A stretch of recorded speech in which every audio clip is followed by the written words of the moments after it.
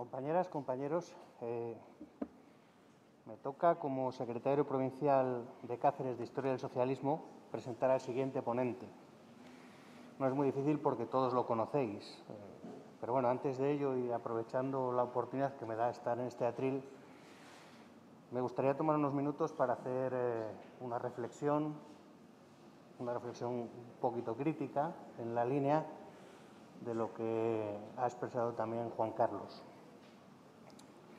En las últimas semanas, entre pandemias, superligas, elecciones madrileñas y soflamas partidistas de política absurda y populista, hemos dejado pasar dos fechas importantes. O si no las hemos dejado pasar, no le hemos dado suficiente importancia. La primera de las fechas es el 14 de abril. El 14 de abril se cumplieron 90 años de la proclamación de la Segunda República. Entre los hitos de esta Segunda República, además del cambio radical de paradigma político y social, está la creación de la Constitución de diciembre del 31, donde, entre otras cosas, se estableció por vez primera, como decía Juan Carlos, el principio de igualdad entre españoles, el principio de laicidad, la aceptación del matrimonio civil y del divorcio, la posibilidad de nacionalizar servicios públicos esenciales y una amplísima carta de libertades y derechos que antes era inexistente. Veníamos de un absolutismo total y había mucho que hacer y se hizo.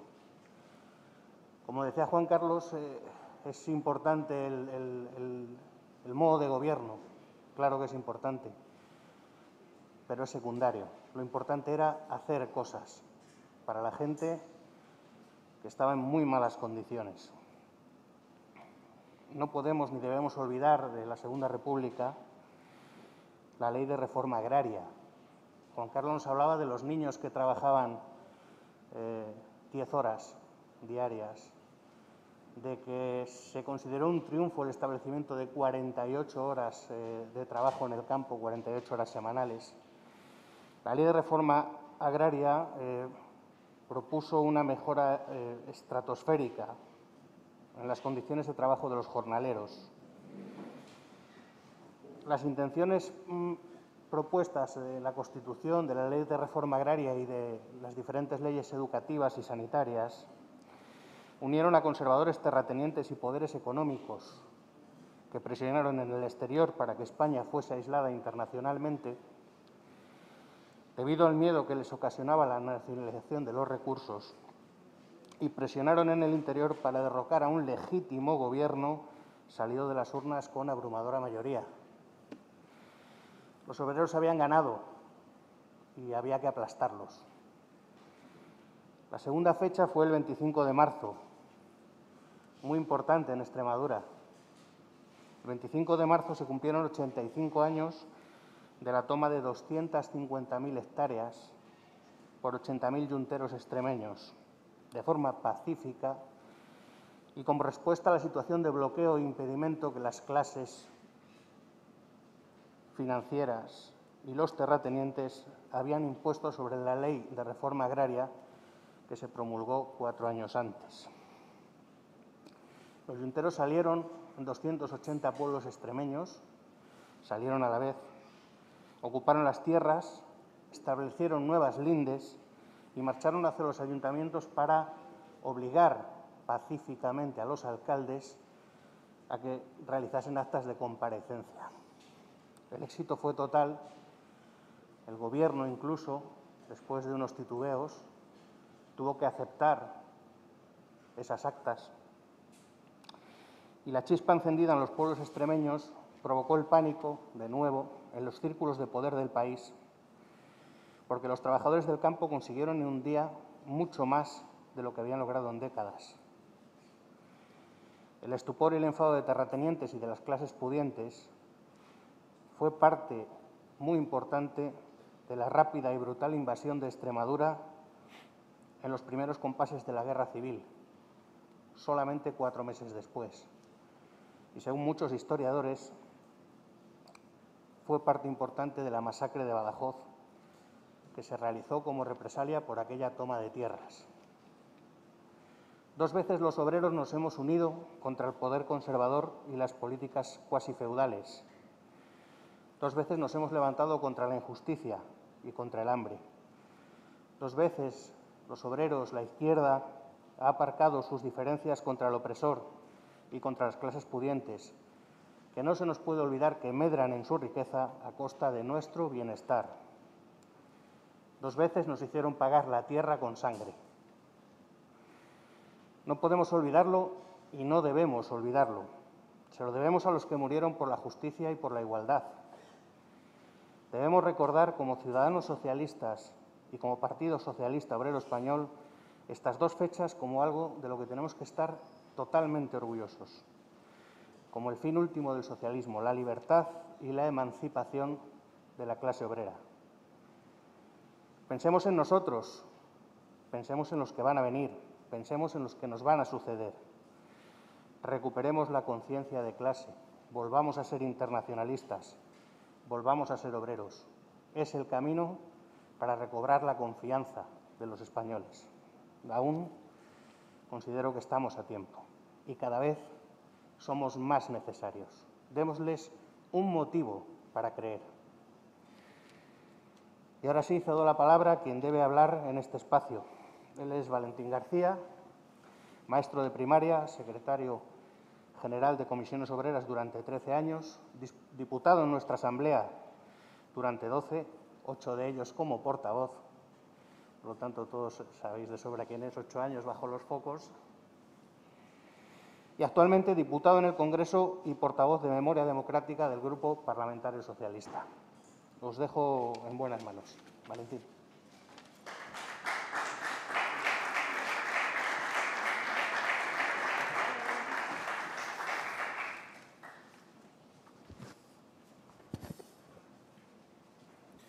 Muchas gracias, Ramón. Un abrazo y me sumo a tu recuerdo de estas 2 fechas que son tan importantes para nosotros. Y la memoria es recuerdo, pero sobre todo la memoria es aprendizaje.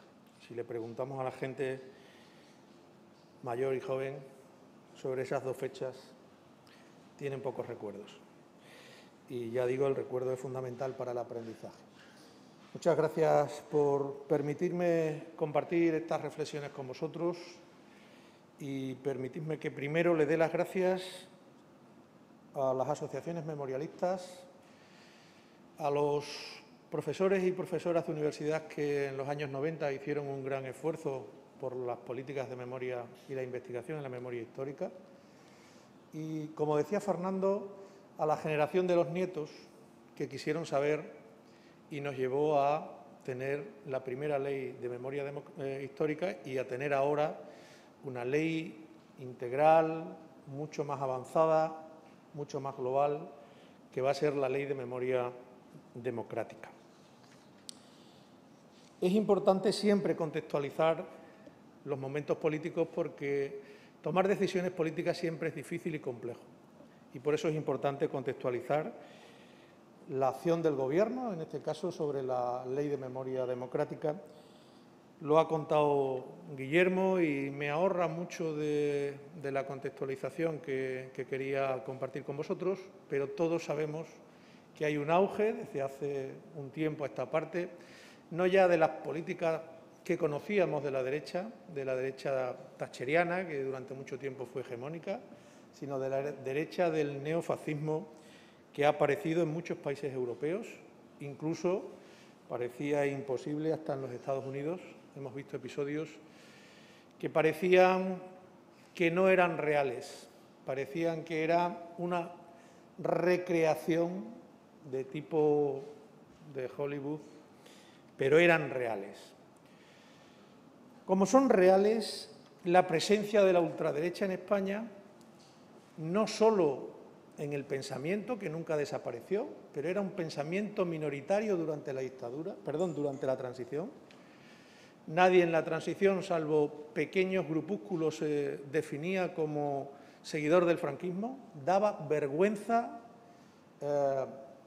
decir en público que se era seguidor de Franco, seguidor de Falange. Bueno, tuvieron un diputado y desapareció. La derecha quería huir, la derecha de la UCD y de la antigua Alianza Popular, querían huir de sus raíces, pero tenemos 52 diputados sentados en el Parlamento como tercera fuerza política, como expresión de la ultraderecha, pero sobre todo del neofascismo. Y son la tercera fuerza política en este país. Y es para reflexionarlo. Y luego tenemos un clima político que ayer llegó al paroxismo, pero venía fraguándose un clima de odio, de violencia verbal, incluso física, para muchos colectivos, que no apunta a nada bueno. Belén está aquí y nosotros en el Congreso todas las semanas somos conscientes del clima de violencia que se expresa allí con la palabra en el atril, pero en la calle se traduce en hechos muy, muy, muy preocupantes.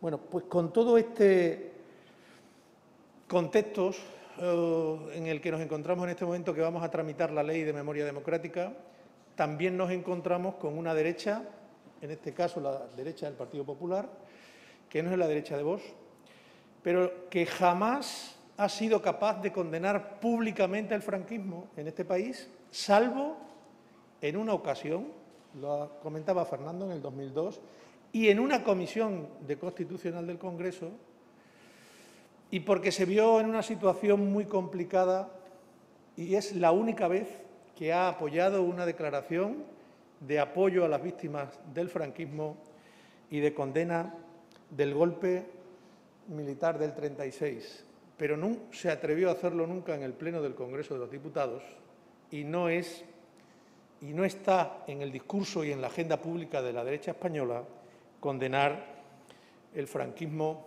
y la dictadura franquista. Y eso significa que la memoria histórica es la asignatura pendiente de la derecha española.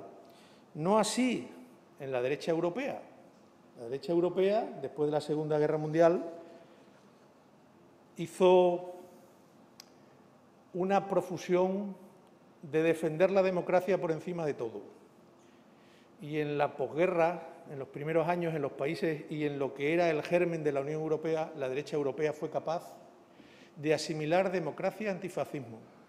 Y en España decir que democracia es antifascismo es situarlo en el ámbito de las organizaciones progresistas, de las personas progresistas de este país, porque la derecha española todavía no ha asumido las enseñanzas de la Segunda Guerra Mundial y del último 40 años del siglo pasado, en el que democracia es un concepto que la derecha española asumió por circunstancias de la vida, pero que no tuvo que combatirla y, por tanto, no forma parte de su ADN fundacional.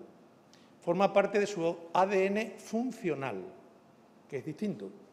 Se es demócrata para poder participar en la vida pública, pero no se es demócrata por convicción y por lucha contra el franquismo para traer la democracia a este país.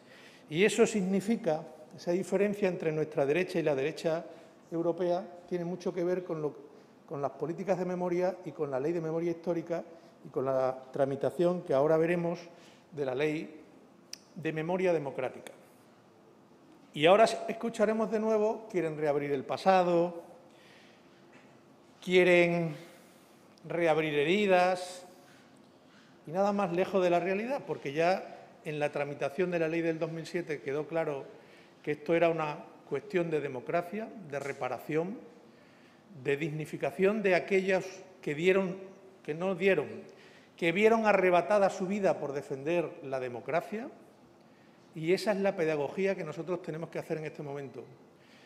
Estamos en un contexto más complejo todavía y más difícil políticamente y socialmente que el del 2007, Por tanto, si es más difícil, nos obligará a hacer mucha más pedagogía política para que haya o para que ganemos no solo la votación en el Congreso, sino para que ganemos culturalmente de una vez por todas que las políticas de memoria son políticas de democracia. Aunque nosotros lo tenemos claro, pero sería bueno que de una vez por todas la derecha de este país se sumara a la Ley de Memoria Democrática y la apoyara, porque esto no va de izquierdas o de derechas, las políticas de memoria van de democracia. Y sería bueno que la derecha condenara de una vez por todas el golpe militar del 36 y la dictadura franquista, porque la memoria es semilla de democracia. Y la democracia no la ganamos solo para los hijos y los nietos de quienes perdieron la guerra. La democracia es lo más importante que tiene este país y estamos viendo ahora, hace 20 años quizá no, pero ahora estamos viendo que la democracia se conquista cada día. Por tanto, sería bueno que a estas políticas de memoria se sumara la derecha de este país. Porque en ningún país europeo, a nadie que hubiera estado combatiendo el fascismo o en Alemania contra el nazismo, o alguien que hubiera pasado por un campo de concentración, a nadie en ningún país europeo se le pasaría por la cabeza arrancar una placa que es el nombre de una calle en homenaje a alguien que fue miembro del gobierno democrático de este país y que pasó parte de su vida en un campo de concentración, como está pasando en Madrid, con Largo Caballero y con Prieto. ¿Eso qué significa? Pues significa que cuando vayamos al Parlamento a discutir esta ley, vamos a tener que hacer un gran esfuerzo y una gran pedagogía para que con la pandemia, con la crisis sanitaria, con la crisis económica y con la crisis social, no haya voces que digan, vienen a resurgir el pasado, esto no es importante en este momento, estamos dedicados en cuerpo y alma a otra cosa, porque una cosa no es incompatible con la otra. Este Gobierno ha hecho un gran esfuerzo por combatir la pandemia, por combatir la crisis económica y por combatir los efectos de la crisis económica, que acabará siendo una crisis social si no ponemos todos los medios, como es el objetivo del Gobierno, y eso no nos ha impedido poder llevar a los presupuestos de 2021 una partida que quintuplicaba las partidas anteriores para dedicarlo a la sumación de fosas. Porque reparar esa herida que sangra todavía, esa herida que viene en el páramo de la democracia desde el franquismo, como un volcán conecta su chimenea con el magma y que sangra de vez en cuando, aunque llevemos muchos años de democracia, tiene que ser reparada. Me estoy refiriendo a las fosas del franquismo. Porque los desaparecidos del franquismo es la etapa más negra que tenemos en nuestra historia y tenemos que resolverla definitivamente. Porque es ignominioso que haya tantísimas decenas de miles de españoles desaparecidos y que todavía no hayamos sido capaces de haber reparado y haberle dado digna sepultura. Porque las fosas del franquismo son un aldabonazo continuo a la conciencia de los demócratas y esta ley viene a poner todos los mecanismos necesarios para cerrar esa herida que sigue sangrando y por eso es tan imprescindible la aprobación. Y tenemos también otro riesgo en el contexto en el que quería enmarcar esta ley y es un riesgo contrario y es no hemos hecho nada en políticas de memoria y reparación, no hemos avanzado suficientemente, no valoramos suficientemente la ley del 2007. La ley del 2007 es una ley muy importante que quedó frustrada, derogada de hecho, cuando gobernó en el año 2011, a finales de 2011, y ganó las elecciones el Partido Popular.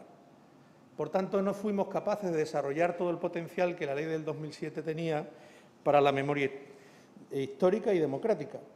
Pero también tenemos que combatir ese mensaje que humilla la memoria, que dice que no hemos hecho nada, que la transición fue un fracaso, un pacto de perdedores para mantener el franquismo, porque estamos humillando a las víctimas doblemente.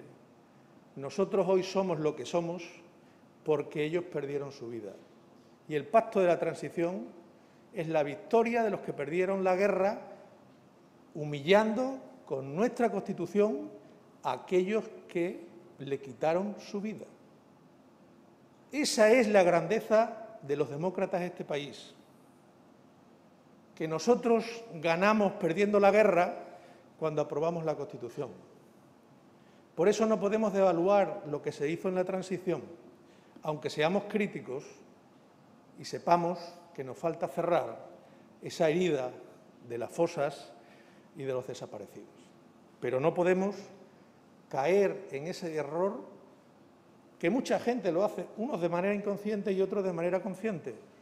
Pero tan malo es caer en un error por la derecha o caer en este error de devaluar lo que ha hecho la izquierda de este país en el año 77, porque es devaluar lo que hicimos en la lucha contra el franquismo. Bueno, con todo ese contexto, yo creo que es importante que destaquemos tres planos. Ya lo ha hecho, es difícil no encabalgar una intervención con la otra, y le agradezco a Fernando lo que ha contado porque evitaré no repetirlo, pero hay cosas que serán inevitables.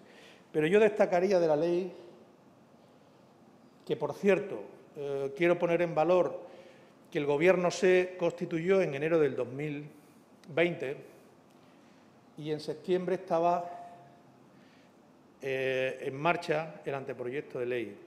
Nuestra intención era que hubiera llegado en estas fechas al Congreso, pero tenemos que reconocer que el contexto en el que hemos tenido que desarrollar la acción del Gobierno en el año 2020 ha hecho imposible que la cantidad de organismos consultivos que tienen que evacuar informes sobre esta ley no lo hayan hecho con la suficiente diligencia que a nosotros nos hubiera gustado, porque nuestro interés era que antes de acabar el periodo de sesiones primero del año, es decir, antes del verano, esta ley hubiera visto la luz.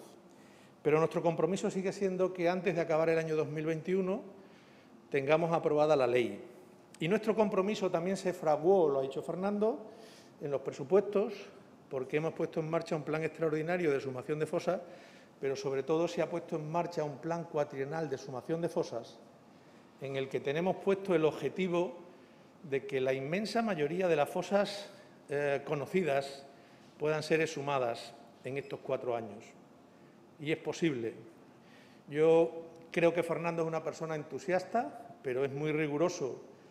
Y cuando Fernando dice que en 4 años somos capaces de exhumar todas las fosas conocidas y darle digna sepultura a los desaparecidos, creo que es un compromiso muy serio y que lo vamos a cumplir. Yo creo que la Ley de Memoria Democrática tiene 3 pilares fundamentales que tenemos que poner en valor. El primero de ellos es que, por primera vez en España, aunque se han hecho muchas políticas de memoria aisladas, bien por ayuntamientos, bien por la Administración central, por las comunidades autónomas, por primera vez las políticas de memoria son políticas públicas, políticas de Estado, que era una reivindicación muy importante de las asociaciones memorialistas y de todos los que han estado peleando por la memoria en este país. El segundo aspecto importante de la ley es la reparación, todo lo que tiene que ver con la reparación de las víctimas. Y el tercer apartado importante, que yo creo que es un avance sustancial con lo que fue la ley del 2007, es el apartado de deber de memoria. Porque es verdad que tenemos que reparar lo que no hemos sido capaces de reparar, pero tan importante como cerrar la herida que nos sangra todavía en este páramo de la democracia y que nos lleva inevitablemente al franquismo, tenemos que evitar que vuelvan a repetirse, tenemos que evitar que vuelvan las ideologías totalitarias, y es la mejor manera poner en una ley el deber de memoria, porque todos los ciudadanos y todas las administraciones tenemos que tener ese compromiso democrático y cívico con el deber de memoria. Sobre las políticas públicas, que comentaba además Fernando antes, yo creo que lo más importante y donde vamos a dar un salto cualitativo y que ya he apuntado con el Plan Cuatrienal de exhumación de fosas, es con ese papel de la memoria como política pública en el que el Estado asume la responsabilidad, el compromiso de exhumar las fosas. No quedará a la iniciativa de las asociaciones, a las que nunca le estaremos suficientemente agradecidos, o a las iniciativas de los familiares. Será una obligación del Estado exhumar las fosas y darles digna sepultura a los desaparecidos, o el Censo Nacional de Víctimas, o el derecho a la verdad. Esta ley, que la conocéis muchos de vosotros, no solamente es una ley que repara, sino que es una ley que establece un procedimiento para que el Estado lleve a cabo la exhumación de las fosas, que tiene el compromiso de colaborar con todas las administraciones para que todas las administraciones públicas que forman el Estado tengan un compromiso con la exhumación de las fosas. Estamos poniendo en esta ley los cimientos suficientes para que no nos pase como nos pasó en el 2007, que la llegada de otro gobierno derogó de hecho y arruinó todo lo que tenía de bueno la ley de 2007. Por tanto, todo lo que es el banco de ADN, todo lo que es el censo de víctimas, todo lo que es el mapa de localización de personas desaparecidas, todo lo que llevamos en esta ley es cumplir con un mandato del derecho humanitario internacional que para nosotros es Biblia, pero que necesitamos que cualquier gobierno que haya en este país se comprometa de verdad con la democracia y con cumplir no solamente con la Constitución española, sino con cumplir toda la normativa del derecho humanitario internacional, que aquí en este país los que se llaman de vez en cuando muy constitucionalistas, cuando llegan al gobierno por la derecha, ya sabéis que ni cumplen una buena parte de la Constitución ni cumplen con el derecho humanitario internacional. Nosotros tenemos una deuda de gratitud con las víctimas que ha de corresponderse con su dignificación, y eso tiene que ser el correlato de nuestra acción de gobierno en esta legislatura. Es decir, todo lo que nosotros hagamos en esta legislatura tiene que ser por la dignificación de las víctimas. Todo, los 4 años de políticas de memoria desde la Secretaría de Estado tienen que ir dirigidas a la dignificación de las víctimas, porque tenemos de verdad una deuda con todos ellos y cada uno de ellos. Si hoy estamos aquí, es por ellos y no podemos olvidarlo. Pero no nosotros, que lo sabemos y no lo vamos a olvidar, sino que eso tiene que formar parte de los principios democráticos de este país. Y eso tiene que ser estudiado en la escuela, como estudiamos en la escuela la Constitución. Porque la memoria europea, la memoria española, tienen que formar parte del aprendizaje de los principios éticos desde infantil hasta la universidad. Y eso lo recoge también en la parte de deber de memoria esta ley. La parte de reparación la ha contado muy bien Fernando y no voy a extenderme, pero en la parte de deber de memoria, con esto termino porque me permite la intervención de Fernando resumir más la mía para que podamos seguir con otras ponencias, pero me quiero detener, y con esto termino, en el deber de memoria. Todo lo que en esta ley va como deber de memoria, como conocimiento y divulgación de lo que es la historia de este país, pero sobre todo lo que es la memoria, que es más importante que la historia. Para los historiadores es más importante la historia, sin ningún género de duda, pero para los ciudadanos es más importante la memoria. Entonces, toda esta parte de conocimiento y divulgación que tiene la ley es un compromiso que nosotros hemos querido llevar a la ley porque tiene que guiar la acción política de todos los gobiernos a partir de ahora. Que no se pueda exhibir elementos, símbolos del franquismo ya estaba en la ley anterior. Pero ahora tenemos que dar un paso más adelante, y la ley lo da.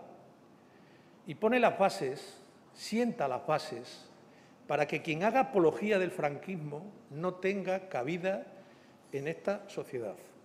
Aquellas fundaciones que hacen apología del franquismo no pueden ser eliminadas directamente por el Gobierno, pero esta ley sienta las bases para que el Poder Judicial pueda cerrar aquellas asociaciones o fundaciones que hacen apología del franquismo. Esta ley va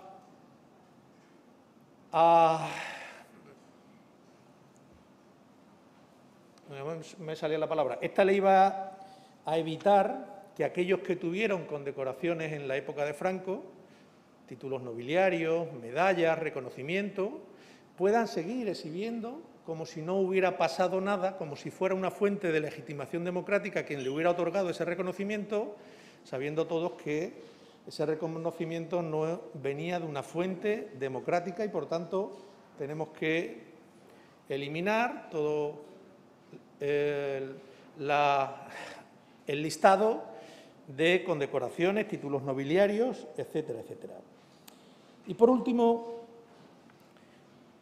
yo creo que hay dos cuestiones muy emocionales en esta ley, que son las fechas de reconocimiento a las víctimas, la fecha de homenaje a las víctimas y a los exiliados. No hemos sido capaces en este país de tener fechas de homenaje a las víctimas del franquismo todavía, y esta ley establece el 31 de octubre como esa fecha de homenaje a las víctimas, y cada año será una fecha en la que nosotros podremos demostrar, con el compromiso cívico, ético y político cada uno de esos años, el agradecimiento a todas las víctimas del franquismo el 31 de octubre. Y el 8 de mayo como fecha de homenaje a los exiliados, que fueron también una de las consecuencias más dramáticas del franquismo. Y termino con una cuestión que planteaba Fernando, y es que en la memoria de todos nosotros, al principio de la democracia, de la transición, cuando hablábamos de las víctimas del franquismo, hablábamos de los miles de represaliados y de los miles de personas desaparecidas. Pero solo en el ámbito familiar, en el ámbito interno, en el ámbito silencioso de la vida pública, reconocíamos el papel de las mujeres víctimas del franquismo. Porque todos sabíamos que nuestras abuelas, que las madres de nuestras abuelas habían sufrido una represión brutal durante el franquismo de la peor manera que se puede sufrir, y es en la soledad, en la intimidad de sus hogares. Y no podemos reparar el miedo que pasaron, porque es imposible reparar el miedo que pasaron. Cada uno de esos días que al cerrar la puerta por la noche no sabían si dentro de un rato se la iban a abrir la puerta para sacar a esa mujer viuda, con niños pequeños, con madre a cargo, con muchas cargas a su cargo. No sabía si por la mañana iba a seguir pudiendo cuidar a sus hijos. Será imposible que nosotros reparemos ese miedo de tantas miles y miles y miles de mujeres que sufrieron la represión del franquismo. Pero esta ley es una ley que quiere reparar en parte, y no quiero olvidar a esas miles y cientos de miles de mujeres que fueron víctimas del franquismo. Y yo creo que eso es un avance muy importante respecto a la ley de 2007. No lo hemos hecho por olvido de la de 2007, lo hemos hecho porque Era una obligación el compromiso de este Gobierno con las mujeres víctimas del franquismo. Yo creo que esta ley tiene todos los elementos suficientes desde el punto de vista de la memoria y desde el punto de vista de la acción de Gobierno para que sea aprobada en el Congreso de los Diputados con una amplia mayoría. Como decía al principio, no es una ley de izquierdas o de derechas, esto no va de izquierdas o de derechas. La memoria va de democracia y nos gustaría que esta ley fuera aprobada por todos los demócratas del Congreso, menos ese grupo que ya sabemos que no es un grupo precisamente que ha venido a la vida política para hacer política democrática. Va a ser complicado, pero nosotros lo vamos a intentar por la dignidad de la gente, de las personas que nos antecedieron en la lucha de las libertades y la democracia, que fueron víctimas del franquismo y que gracias a ellos pudimos en el año 78 recuperar la democracia. Y lo vamos a hacer con la mejor de las ideas, pero también sabiendo que somos deudores de su vida. Y, por tanto, mientras que no hayamos exhumado todas las víctimas, siempre seguiremos teniendo una deuda de gratitud con cada uno de esas personas desaparecidas. Esta ley puede ser el instrumento jurídico y político necesario, pero necesitará, evidentemente, de la voluntad política, a partir de que se apruebe, para que ayuntamientos, comunidades autónomas, diputaciones, sociedad civil y Gobierno de España podamos cumplir con cada uno de los capítulos y artículos que esta ley tiene y cerrar definitivamente la herida más negra que todavía nos queda del franquismo para disfrutar de una democracia plena. Porque esta ley, si va de algo, es de mejorar la calidad democrática y de reparar lo que todavía no hemos reparado y de devolver la dignidad a las víctimas. Muchísimas gracias.